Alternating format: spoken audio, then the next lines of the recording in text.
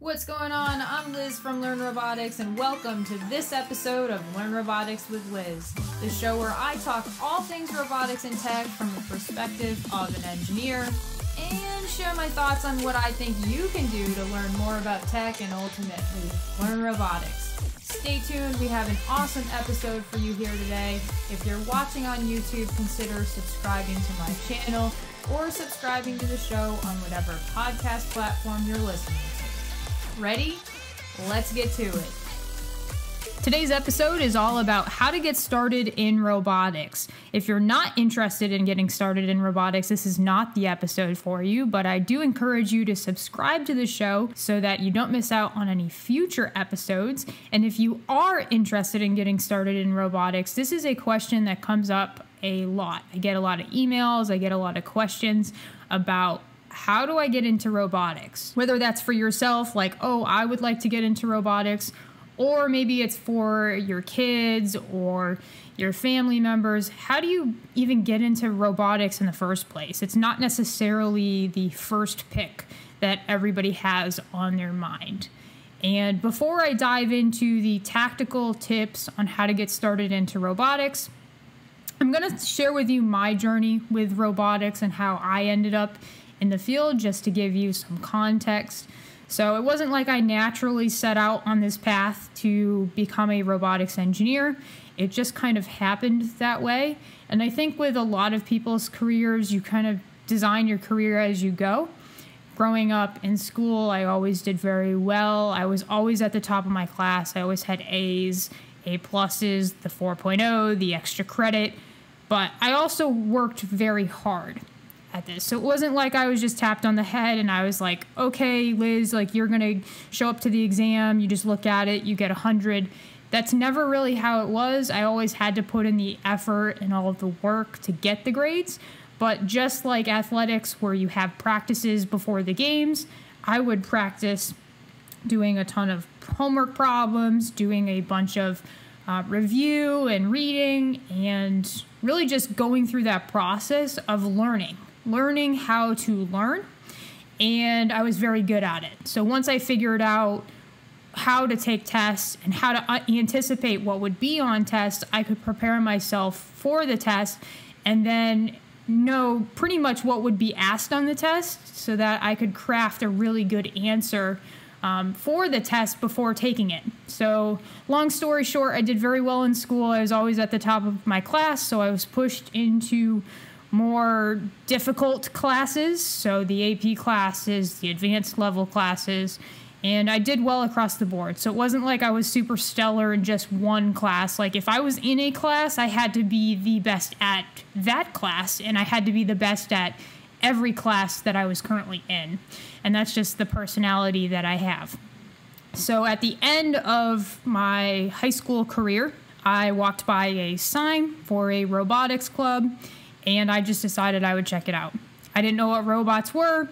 I had never seen a robot. I had never even thought about robots. This was, before Learn Robotics. This was before, Liz from Learn Robotics. This was just me walking by a sign as a person thinking, oh, I don't know what a robot is, but maybe I would like to go see a robot.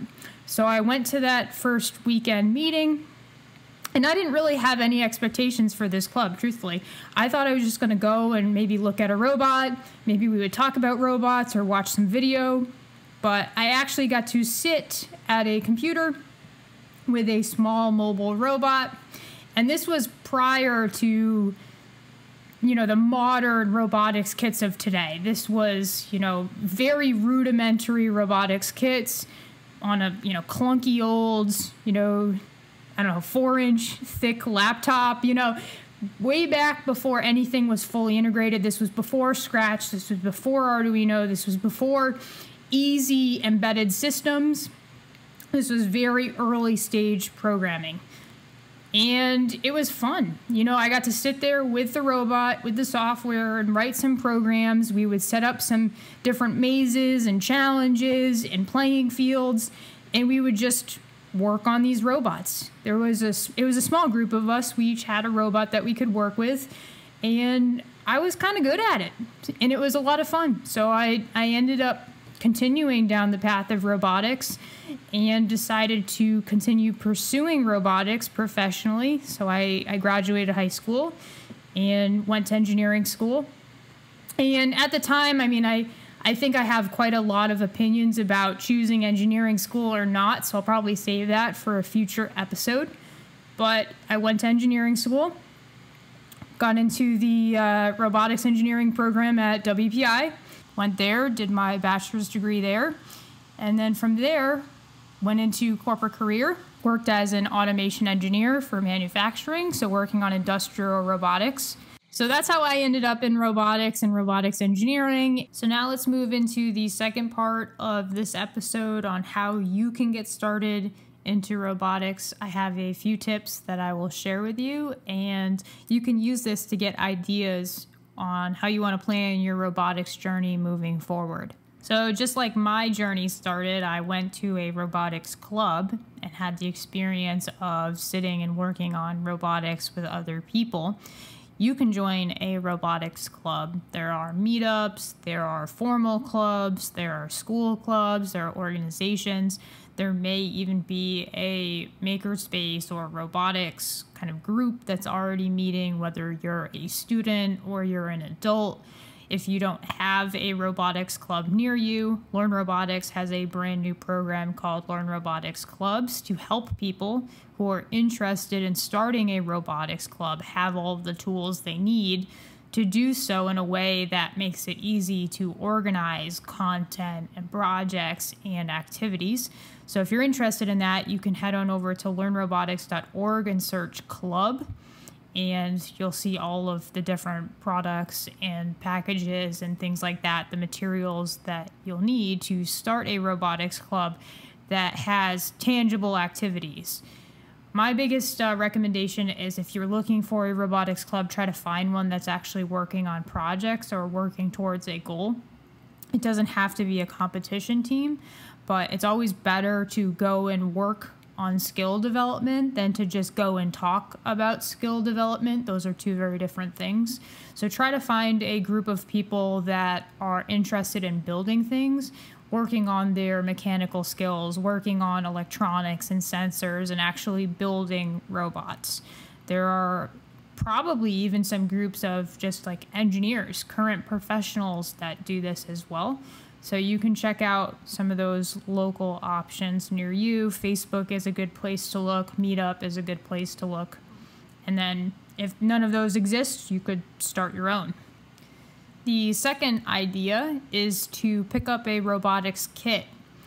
Now, if you're not interested in making robotics a social aspect of your life, you could purchase any number of robotics kits. There are a ton of them online. All you need to do is search robotics kit, and a bunch of them will pop up.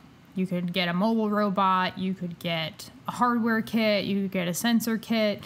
The goal is to just pick something, pick a project or pick a kit, and use the kit to build the gadget or the robot and have that hands-on experience with robotics. If you're interested in using the robotics kit that I designed, which I know I'm biased, I know I'm partial to my robotics kit, but I will say that if you are a beginner, it's going to be a much friendlier robotics kit to wire up, to connect, to work with.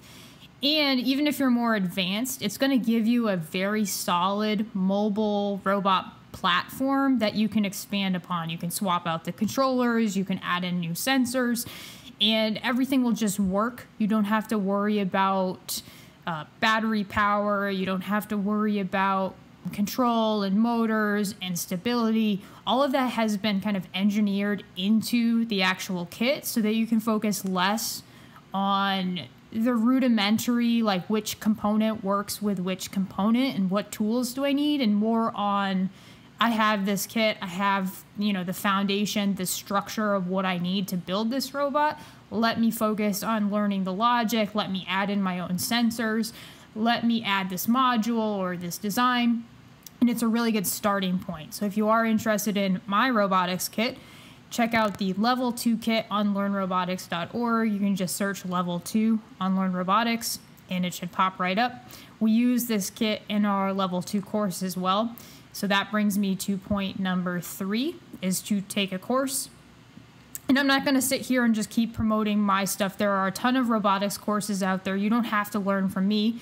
If you choose to learn from me, we provide you with the full roadmap A to Z on how to get started with robotics from zero background to actually building functional devices.